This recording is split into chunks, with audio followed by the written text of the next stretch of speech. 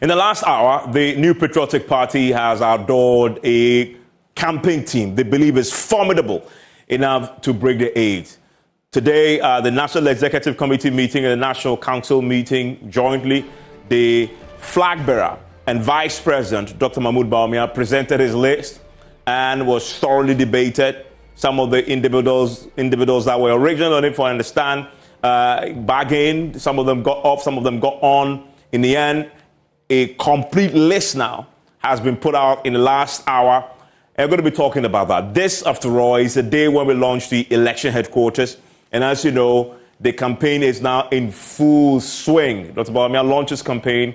He is now put forth the individuals who will be prosecuting that agenda on his behalf. This is your election headquarters, and it is brought to you by Petrosol. But PM Express is always brought to you by Syntex Tanks. It is strong, it is tough. And if, again, we partnered us for our launch today.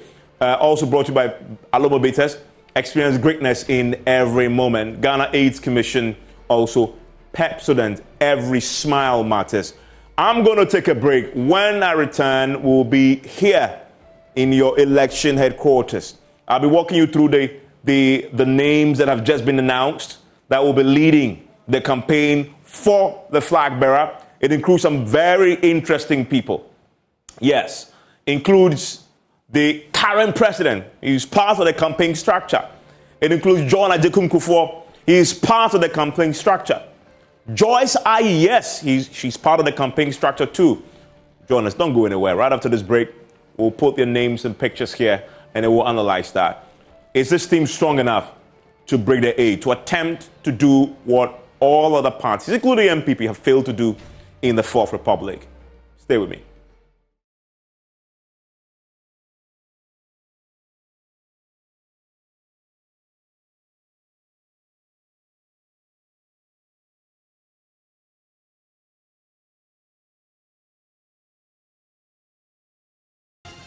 And your election headquarters is brought to you by Petrosol.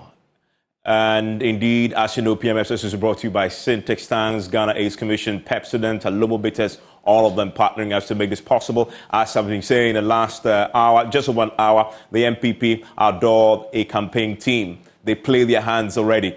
I'm imagining what the NDC is doing right now. They're pouring through that list and watching how do we respond. This is politics after all. When you make the first move, it's like a chess game, you know. Your opponent will have to see how they can counteract the forces that you are deploying. And tonight, the MPP has deployed their forces. The interesting thing is that they have an advisory committee. It is a formidable list of people in there, led by J.A. Kufuor. You know him, the man who was the first candidate on the ticket to the MPP to win a major elections in 2000. He is on that list. I remember him when the Dr. Bawumia launched his campaign and laid out his vision. He was there to endorse him. He is number one on the list. Of course, the vice president's own current boss is there at number two, Nana Addo Dankwa Akufo-Addo. I mean, think about it. This man has been mentoring the vice president for a long time, way since before 2008. And so it is natural to expect that if he wants to have an advisory committee, the current president will be there, right? And you see those two individuals there, formidable politicians in their own right. But I'm curious, though, to know, can they work together? This committee, assuming they'll be sitting in the same room to advise him, or they'll be individually? Can the two forces in the party, J.A. Kufuor, Akufo-Addo, that rivalry that we know existed between them over the period, has that toiled enough to a point where they can all put their own weight and unite and come together around one force? Many will say, well, Alan is no longer in the picture, so J.A. Kufuor has no hindrances anymore to go all out. And that day when he showed up at the UPSA to back the man, Bawumia, it was a signal there that he's done with Alan. He's now focused solely on the current vice president. You have the chairman and members of the National Council of Elders also joining that particular committee. Freddie Blay is there also in his capacity as a former chairman of the party. And then you have Madam Elizabeth Ohene. That is a strong name indeed. And it tells you that the party values his judgment strongly. But another name for me that is going to raise a few eyebrows, and people are going to look at this very closely, is Joyce Ayi. And Joyce Ayi is there. Reverend Joyce Ayi is there. And that then tells you, politically, he is very aligned now to the MPP, and now actually in the position where we'll be advising the candidate, the vice president, giving the vice president advice as to how to win an election. That will be interesting. Salt and Light Ministries, and you know her, she's done a lot in terms of bringing women together, right, for Christianity and all. So that brings quite a bit of an interesting twist there. And it makes sense, does it not? Because you have a candidate who is Muslim, and you have a reverend minister who is a female. That is a powerful combination. You want somebody there who can also go out there and do, look, advisory committee will be doing far more than advising. We expect that some of them will be going out there to also campaign for him using their own constituencies. And Joyce Ayi has a strong constituency. Women who come together to pray. And that is something that she can leverage on. Madam Akosua-Pare is the current chief of staff, also there. But here are the big faces who are coming down to be the real campaign masters when it comes to orchestrating an electoral machine that delivers a victory, right? That man is there. He is Daniel Kweku-Botwe. Dan Botwe, you know him. He's a campaign chairperson. Very soon we're going to have him on the show for a conversation because he's been out of the game at this pinnacle for a while. What I mean is he's done it. He is celebrated as one of the most astute, cunning political schemers of our time, right? And he has prosecuted campaigns before, and many fear him. He's credited for a lot. He's a legend. Is there for everybody to see. But he, in terms of being at the pinnacle and doing it on a consistent basis, he's focused on himself for a while. He went and contested and became a member of parliament for Okre. He's now been asked to come back into the role that he was in and where he really made his name. He's still in touch with reality. We will get his own thoughts and ask him these questions when he joins us later on for a conversation as we build up to the 2024 elections. But Dan Botwe is there. Fred Owari has always been there because he's part of the campaign team of the vice president. So no change there. Nana Kumia has always been there as the spokesperson, but he's a vice chairperson now, significantly elevated. He was here a short while ago talking about the campaign structure and what we can expect from the team. And then you have these campaign managers who've been put together. This is a long list of people indeed. You have campaign manager being Frederick Opariansa. They'll be managing the campaign, right? And you have deputy campaign manager in Antoinette Chibo Dako, who is a research and administration. So everybody has their own particular role. And then you have the parliamentary campaign. Now, so what the parties decided to do now is to have, of course, individuals who will be focused on the presidential candidate himself and others who will be now focused on the parliamentary campaign. And so that is also very important. As you know, we have a hung parliament. And if history says anything, the momentum is on the side of the NDC. This can actually become a terrain where the NDC, MPP may struggle. They're putting somebody there to focus on that exclusively. And that's why you also have Ibrahim Anyas there as a presidential campaign focusing on that presidential campaign there. So those are the people there. Obi Amwa, by the way, is a man there in your short. He's no longer going to parliament. He's retired already, and he's going to be in that campaign team. And then you have the operation managers. Him, you know, he's going to be joining us pretty shortly for a conversation. That is the current national organizer of the MPP in there now as a deputy operations manager. But then the man, Justin Korea Frimpong, who you know him as the party general secretary, is the operations manager. You cannot prosecute a campaign without the established elected leaders of the party. And you want to include them in a structure that delivers on the campaign and prosecutes it. And that's how they found this operations managerial roles for both the general secretary and the national organizer. So where is the national chairman? It's a very important question. Let's go through the list and see if we can find him. We can't find the national chairman, Stephen Ingtim, but we can find a former national chairman in Peter McMenu, who is going to be heading the Electoral Affairs Committee. And that question will be asked and answered when we are joined by the party executives themselves. Where is the national chairman?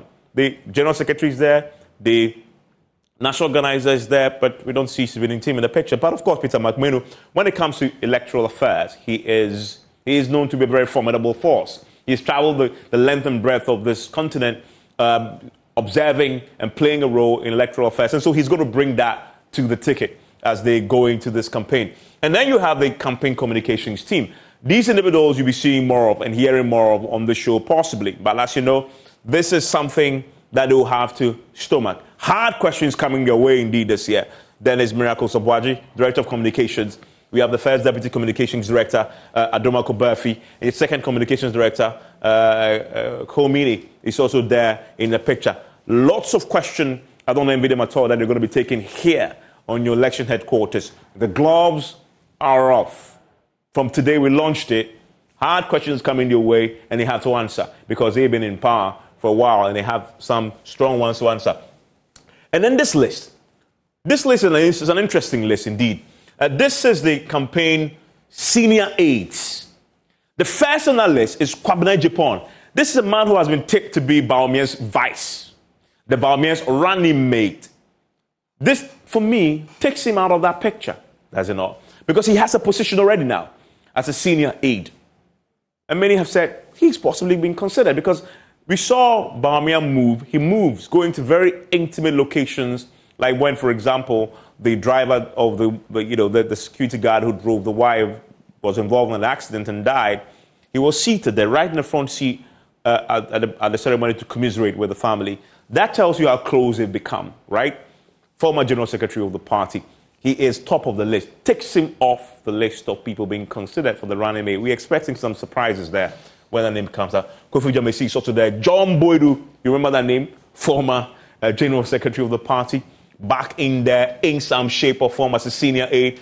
Dr. Susanna Allo. Salifu Said is there. Sami Wuku is there, right? Anthony Kabo is also there in the senior aides group. We have Akwesi, Nyame Befi, and Ni Ajaysoa. So that's a strong list of individuals indeed, but that erases a lot. Can they all work together? Because these are individuals who all have strong wills, right? And that's a conversation that needs to be had. How do you get all these individuals to work together to achieve one common objective? It's going to be a very difficult task indeed, and the vice president himself must oversee all this and make sure it works. Are they possibly throwing too many people, big weights into one pool for that purpose? And sometimes that can cause trouble. Isn't it too large? That's the coordinators there. Howard Kupsin is there. You have Ayue Free is there. Dominic Nitsuwo, the defense minister.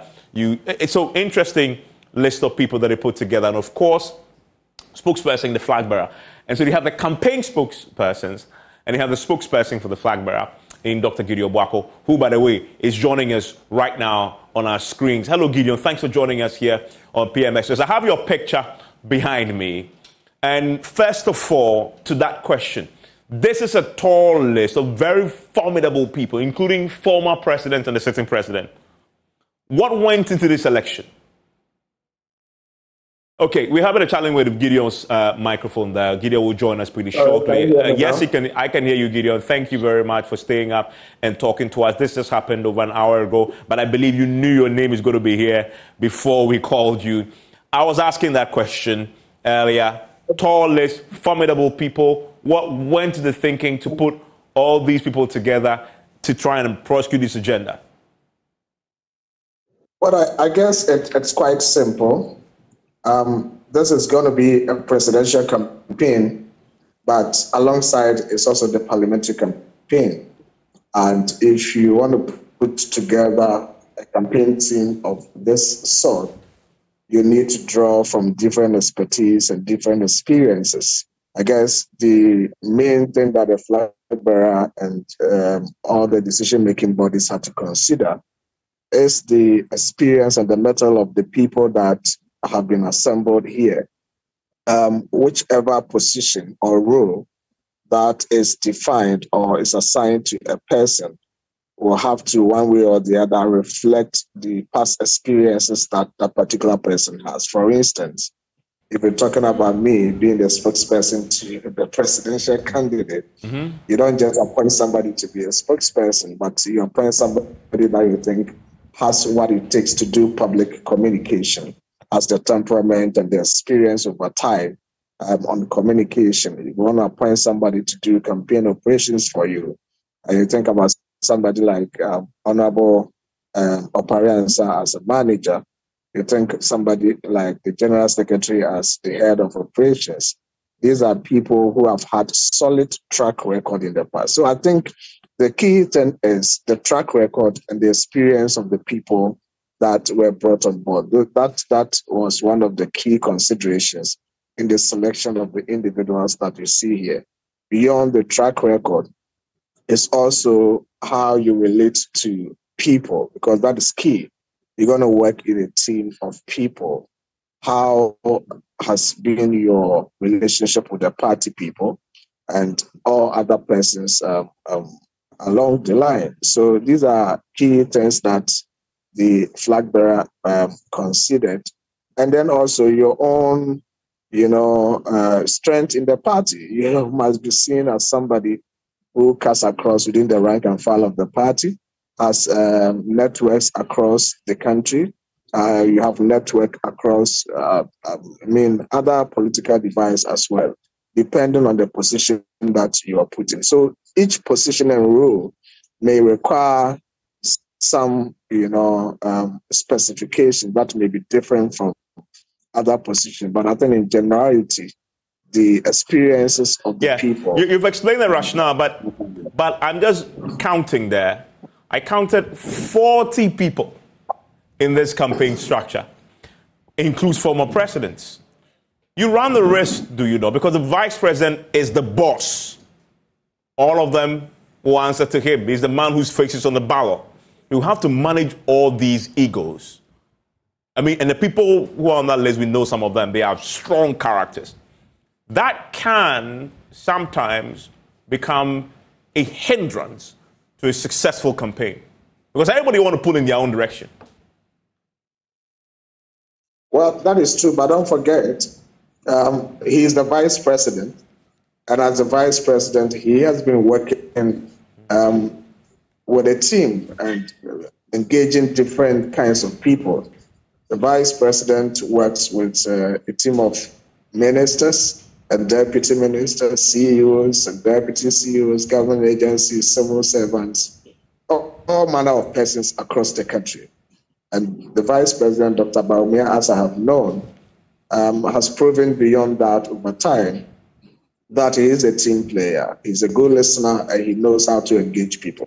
So that in itself is not going to be a problem for him, having to navigate across the diverse group of persons or individuals who have been assembled to form the team that we are seeing today. So on his part, I can say that he has that temperament and attitude and character to be able to associate and work with everyone. I don't see anybody in government or anybody across the country who has seen the vice president even get angry at anybody at all. So he knows how to work around people, and he knows how to massage the egos of people. We're humans, and he knows that the people that he's assembled together with the party to form the campaign team have their own individual, character, individual lifestyle. Some may have egos, some may have temperament, and all of that. But he knows how to manage that. So that shouldn't be a problem at all. I think the biggest problem lies with those of us that are going to work with him. We have to know that we're going to work with a team, and therefore, no one person's knowledge. That's what I was calling. And also, I need to ask about some of the personalities in that list, because Joyce Ayi is definitely a surprise name for many people as they watch this. Has she always been part of the team, and we are now formally putting it out there? Well, Ms. Joyce, I have known for some time. She is like a mother to me and my wife. So we have that relationship with her.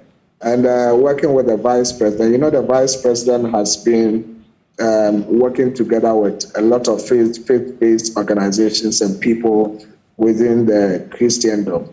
And Ms. Joyce Ayi is one of such people, the people that the vice president would like to talk to on matters relating to faith and prayers and all of that. So they have had that kind of relationship over time. From time to time, he will invite her to the office to discuss a few policies and issues that relate to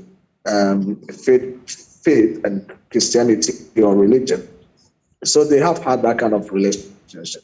And for him to bring her on board as one of the people who would be advising the campaign, I think the Vice President has some deep love and respect for Ms. Joyce Ayi and for what she has done in the country and what she stands for.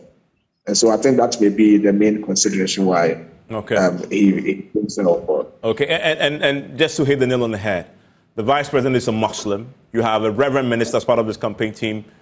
Was that part of the thinking there? Somebody who can open the doors for him as he accesses the Christian community? Yeah, the Vice President over time, I mean, throughout his life, his relationship with the Christian community and people in the Christian community has been great. I mean, I guess he had it tough to select who in a limited number to be part of this because he has so many friends in the Christian community. He has so many friends with pastors, so many friends with reverend ministers and people in the clergy.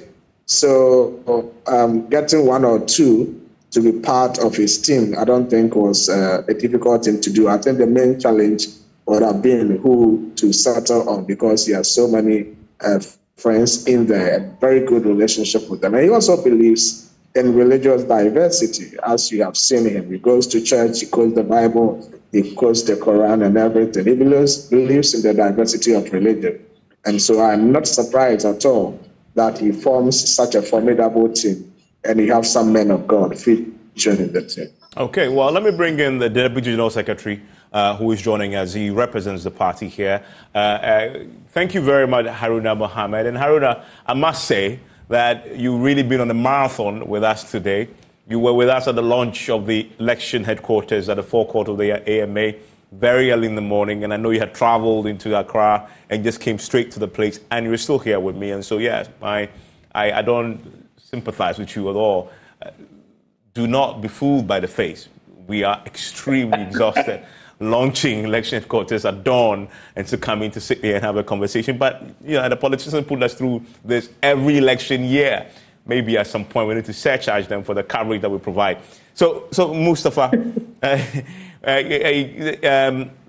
Haruna Mohammed. Haruna, let me ask you, and that's the thing between the two of you, Mustafa Mande and you become like brothers everywhere you go. One goes a cutlass, the other one doesn't go with a cutlass. Yeah, you go. So let me ask you straight off. I believe you were part of the NEC meeting today, the National Council meeting. Exactly, I was part of it. So I see in the structure that you have the General Secretary and the National Organizer who are there heading operations. But I don't see the National Chairman. He's conspicuously missing. Why? The National Chairman is part of the campaign coordinating committee. That is where the Vice President is. The Vice President and the flag bearer is the chairman of the National Campaign Committee. And there are members of the National Campaign Committee that includes the National Chairman, the General Secretary, and all the 16 regional chairpersons.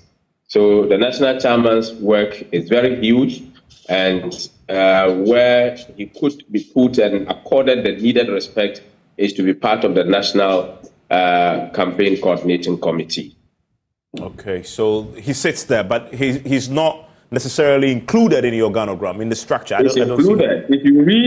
If you read the statement released by the General Secretary, the second paragraph, it says, the National Campaign Coordinating Committee shall oversee the work of all other committees and shall be chaired by the 2024 presidential candidate and assisted by the vice presidential candidate when chosen. The National Chairman, the General Secretary, and the regional chairpersons shall all serve on the National Campaign Coordinating Committee. This is spelled out in the release by the General Secretary, and this was exactly what was discussed at the National Executive Committee and approved by the National Council of the party. Okay, so the National Chairman, General Secretary, and the regional chairpersons shall all serve on the National Campaign Coordinating Committee. So that is a pretty vague portfolio, I must say. I mean, the General Secretary and the Deputy General Secretary, the Deputy General Secretary and the National Organizer, you have a very specific precise role in that structure. This one says, yeah, I mean, there's some amorphous group of people. The National Campaign Coordinating Committee is the superset.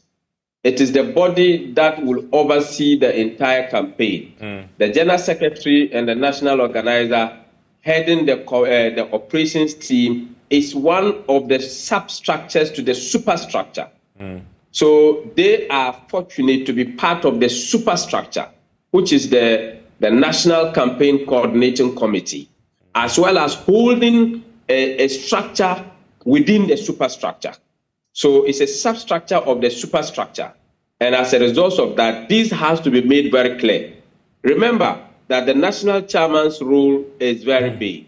Apart from campaign, there are party duties that the national chairman, other important very committees that has to be attended to, and other party assignment and all that. So where he can be properly placed, not to be given a specific role, is to be placed at the National Campaign Coordinating Committee, where his role will be wider and he can sit in any of these committees so as to provide direction and to guide in the work of these structures within the superstructure. And help me understand the role of this campaign advisory committee. And some really formidable, former president and current president, all sits there. How is that designed to function? I mean, would they be holding regular meetings where the vice president has to meet them and get advice? What is the thinking there? You see, all these substructures that have been created, all these committees that have been created, for example, the Campaign Advisory Committee, they are not just to advise the flag bearer of the party alone. They are to advise every structure of the campaign, depending upon what comes in. So if you look at the beauty of it, you see that all the National Council of Elders are in that committee. And if you look at the structure of the National Council of Elders, they are spread over with different knowledge from different sectors and industry. And the age of these persons and their contribution to the party from beginning from 1992, you will see that we have vast knowledge to tap in. And these advisors, His Excellency President Adekunle Kufuor, we all know the structure, his stature, and what he can do when it comes to advice on parliamentary and then presidential elections, because he has been there before. His Excellency Nana Dankwa Akufo-Addo, and you look at Honorable Frederick Rosemary Blake, former national chairman. And then you also look at Madam Elizabeth Ohini, a very prolific writer, all of you know, in the media cycles. You also look at Joyce Aye, who has been in the news for many times in terms of religious affairs, in terms of subject area discussions and all that. You look at Akosua Fremont-Parry, who is the first female chief of staff in the history, has been a member of parliament before, has served on several other ministries. These are people that will be advising the entire campaign structure. Every structure, be it operation, be it logistics, be it communication, because these people will be able to provide solutions to answers to problems that will emanate in the campaign. Because the 2024 general elections is something that the party is very much prepared to ensure that we would not leave any stone unattended to. Okay, and Gideon, you are with the, you now speak for the flag bearer. You've done that for a long time. Your position really, to be honest, has not really changed. So give me a sense, give me a picture into the minds of Dr. Bawumia when he was penning this advisory committee together. He would have to find a way of getting the former President Kufuor and the current president to both work together to deliver that outcome. What is his relationship, as we know? I mean, we saw the Kufuor come to the venue and sort of give him a bit of an endorsement. So the assumption there is that he has a very good relationship with him already. But historically, we know that the Kufuor and the Akufo-Addo factions have been there for a while. Alan is already, we know, out of the picture. But he will need to find a way of sitting with both of them, former and current, and tap into their expertise. How has this been conceived in terms of the practicalities of soliciting the advice? Is it a formal engagement meetings with them, or this is an informal setting where he can call them anytime he wants for advice? Sorry, Gideon, please unmute for me. Can you hear me now? I can, yes. Yeah, let me say that this structure of having a campaign advisory is not new to the New Patriotic Party. In fact, President Akufo-Addo in his campaign team setups had this structure of campaign advisors. And I think Vice President Bawumia did not depart from that kind of structure. If you ask me, Bawumia is somebody whose feet, I would say, bestride the thresholds to the gates of President Akufo-Addo and President Kufuor. He had said during the campaign to the flag bearership election, and President Kufuor also stated it at UPSA the last time Vice President Bawumia spoke a couple of weeks ago. He said that he is the seed that was discovered by President Kufuor and planted by President Kufuor and watered by President Nana Addo Dankwa Akufo-Addo. So he has very good relationship with both gentlemen, Kufuor and Akufo-Addo, and he treats each one of them as a godfather. That is why he said that some people see that there are two gates, or quote unquote, factions in the NPP, but he, Bawumia, sees that there are two godfathers in the NPP. And we are so fortunate and blessed that President Kufuor is still alive, President Akufo-Addo is there, and Vice President Bawumia can tap into the rich experiences of these two superheroes of our party who have traversed, the journey, gone through the mill of going to flag bearer election multiple times, presidential elections multiple times, and succeeded and become successful presidents of the country. He feels that tapping into the experiences and the knowledge of these gentlemen, together with others, including people like Mrs. Elizabeth Ohene and all of that, is something that is going to help him a lot. As to how they will operate, I may not be able to determine, because these are people who are experienced in politics. Today we have social media and many, many ways of communicating. Yeah. Looking at their ages and their strength, I don't think holding formal, regular meetings is something that is going to be the order of the day. But they are experienced people. Even when they blink their eyes, they know what they are communicating. So we leave how they want to operate and their modus operandi to themselves. But I know that these are going to be a rich source of advice and counseling to the candidates, to the campaign team, and to all other structures in the party. Like the Deputy General Secretary said, they're not just going to advise the candidate, but to the party and the entire team. And when they see things going wrong, I know that they have what it takes to correct and make things right. Now, I want to bring in Dr. Marco Ban, who is a political science lecturer. He's also the former head of the KNUSC. I will bring him into the conversation pretty shortly into that. But I want to take a quick break. When I return, we'll get into, so this is a name. These are the names that Dr. Bawumia believes will deliver for him and an attempt to break the eight, something that nobody's done before. How do they go about doing just that? The specifics after the break.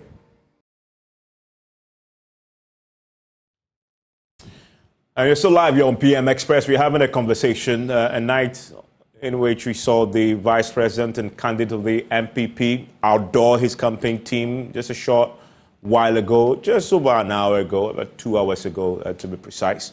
And we're talking about that because this, of course, is an election year. And today we launched our election headquarters coverage of this year's elections. And our theme this year is towards an informed electorate. And we're happy that we're both joined by both NDC and MPP making pledges towards a peaceful poll. And so, stay with us here on PM Express. And as you know, PM Express is always brought to you by Syntex Tanks. It is also brought to you by Alomo Bitters.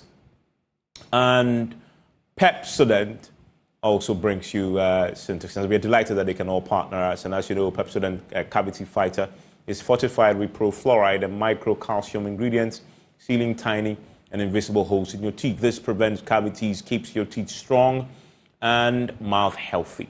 Now, Pepsodent Cavity Fighter comes in several grams, 175 grams, 125 Jacquard Park, 65 grams, 12 grams sachet. So you can afford at any time. Now, don't just use toothpaste that brushes your teeth.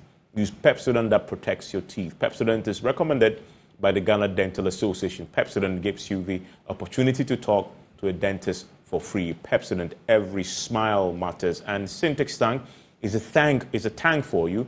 And they come in all manner of sizes and shapes. And they are the tank that has the bespoke offering. You can just call them and they'll give you whatever size or color that you want. They make it available to you. They also have the 7 years warranty. No other tank has that in Ghana. You can call them nationwide, 0244-335-168, 0244-335-168, or shop online at syntexgh.com. Syntex tank, are you strong, are you tough? My guests have been the General Secretary, the Deputy General Secretary of the MPP, Haruna Mohammed, and also with me is the spokesperson for the flag bearer, Dr. Gideon Bako. And I want to bring in Dr. Makuba right now. He's a political science lecturer. He's a former head of the political science department at the KNUSC, and he joins me for a conversation right now. Now, Mr. Makuba, what's your reaction to this list? I've been going through that list. Some of them, many of them, you know very well. Good idea to have this 40 strong members to come together to form a team? Well, it's good and bad. It's good in the sense that you know what they can do. But we've seen them so long. We need new blood, new ideas, because the terrain has changed. That is the problem. And that too carries its own pitfall, because if you bring some inexperienced people in, they can cause a lot of trouble, saying the wrong things, and you be in trouble very quickly. So it's good and bad, but for now, let's wait a bit and see how it's going to pan out. If you look at the names on the list, some very strong individuals. We have this advisory committee that has they have the former president, Kufuor, we have the current president, you have Joyce Ayi there, you have some really strong individuals indeed. Now, the concern, as we've been discussing, is to get everybody else on that list to work together to prosecute a single agenda, considering how strong each is. Freddie Blaze there, also Elizabeth Ohene, Akusha Fremo Paro, who is the current chief of staff. And then you have the campaign operations team, the party general secretary, and the national organizer. How difficult is it to bring all these individuals together to prosecute that agenda? Well, that's what I'm saying. It's good and bad, because when you have such big guys all together, each one believes in what he's saying, and then sometimes you're not careful, you run into concrete ego. So which one should we take? Nobody wants to back down. The fact that you're a big man does not mean you have a good study. It doesn't. Sometimes you need an entirely new person, new idea. But this is how we are. We like that. We like the one we already know. We feel comfortable about that, so we don't try new things. That's what I see. There are no new faces in it. You see? And so let's wait and see what happens. Let me ask you your verdict on this. Fundamentally, Dr. Baume had put this team together, and the task they have is to do the impossible. At least nobody had done that before, to break the 8. You look at the names on the list, are they capable? Well, that's what it is. That's for sure. It's impressive. But whether it's going to deliver what we need, that remains to be seen. As we go forward, now let's into the future, we will see whether it's going to work out or not. And sometimes when you put such powerhouses together, you put, Messi and Ronaldo, all of them together, it doesn't mean it's a good team. Because they are all good, each one believes in himself, they are all big guys, so nobody is listening to anybody, everybody wants to score. What do you do about that? And even if there's a mistake, and someone wants to correct something, it becomes difficult because of the people involved. That's what I'm saying. We tend to want people like that. You know, I remember distinctly Raumia, head of the economic team, naming people on that team. This one, and he was speaking so proudly. So what happened to that? What happened to it? The same thing I'm seeing now. Just because they're all good, they're all big guys in their own realm, does not mean if we put all of them together, we'll do wonders. Doesn't necessarily mean that will happen. So let's wait and see. And Gideon Boako, finally to you. Now the team is here. What's the plan now going forward from now? He's launched his campaign team is out. What's the strategy? Are we going to see him hit the ground? Is he adopting a campaign style like we've seen before where you go house to house? Is he adopting the rally approach? What are we going to see the team do from here? Hello, Gideon. Please unmute for me. Please unmute for me. Yes, can you hear me? I can, yes. Yeah, the team has been put together. There's leadership to the team, and I'm sure in the coming days, the leadership will outline what they want to do. But the vice president continues to be the vice president. He will go about his duties as the vice president. He will also embark on his duties and responsibilities as a flag bearer of the party. And being his spokesperson, I know what he wants to do. I'm sure in the next week or so, there are a few trips that you embark across the country. And part of it will also be engagement with some party people and other sections of the Ghanaian community. So he will continue to do that. And then I'm sure once the campaign team also comes up with a plan, he would have to adjust and move in line with the plan that the campaign team will come up with. But as we speak today, the names have just been put out, the team has just been put out. We need to give them some time to come out to the strategies and the plan that they want to deploy. But the vice president continues to play the dual responsibility of a flag bearer of the party and the vice president of the country. So these are things that he does every day, and you continue to do that until there is a campaign team strategy for him to move along with. Okay, thank you very much, Gideon. Thank you very much, Haruna Mohammed, and also to you, Dr. Makoba, who joined us with your thoughts. And that's it for PMSS Tonight on the night, when we got to know the campaign structure for Dr. Bawumia. We now wait to see what the campaign structure will look like for John Dramani Mahama. When that comes out, we'll be here talking about it. And the NDC folks will join us for a conversation also.